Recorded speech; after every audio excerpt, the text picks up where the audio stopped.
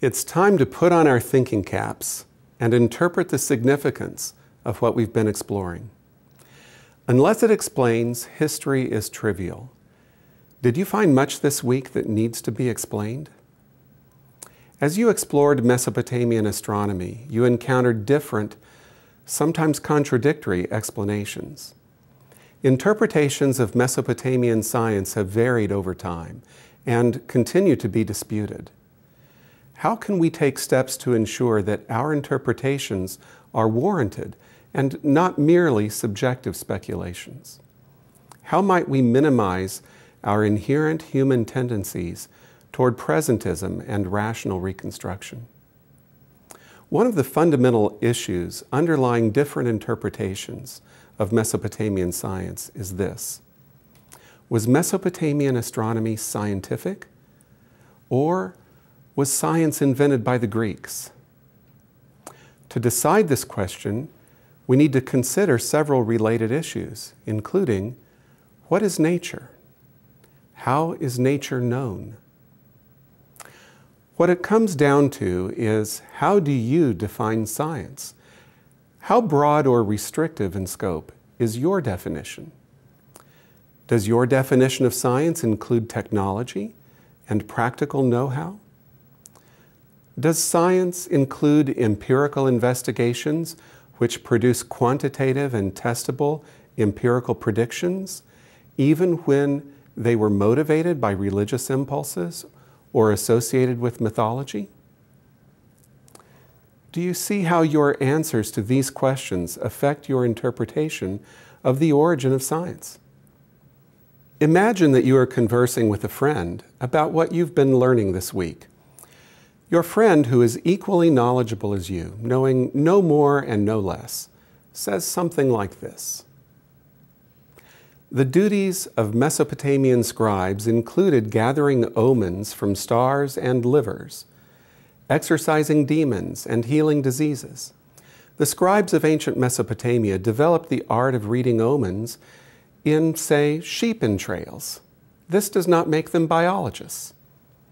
Eventually, they also devoted themselves to reading omens in the celestial motions. This does not make them astronomers. They were merely practicing a celestial art, a type of priestcraft, a type of technology or magic, analogous to and no more scientific than reading liver entrails. Such astrology is far removed from scientific astronomy. The latter we owe entirely to the Greeks. Now, if a friend or fellow classmate said this, how would you respond? Why? In contrast to our hypothetical friend, historian of science Oscar Abo asserts that science exists wherever one finds empirically testable mathematical predictions. Mesopotamian astronomy, he wrote, became the model for the new exact sciences, which learned from it their principal goal: to give a mathematical description of a particular class of natural phenomena capable of yielding numerical predictions that can be tested against observations. It is in this sense that I claim that Babylonian mathematical astronomy was the origin of all subsequent serious endeavor in the exact sciences." End quote. So how do different definitions of science affect interpretations of when and where science began? On the one hand, our friend rules out Mesopotamian astronomy as not meeting his definition of science. On the other, Abo asserts that Mesopotamian astronomy was the origin of subsequent quantitative traditions in the history of science. Who is right? Given what you've learned about Mesopotamian astronomy, consider this statement by Anton Pannekoek, a historian of science.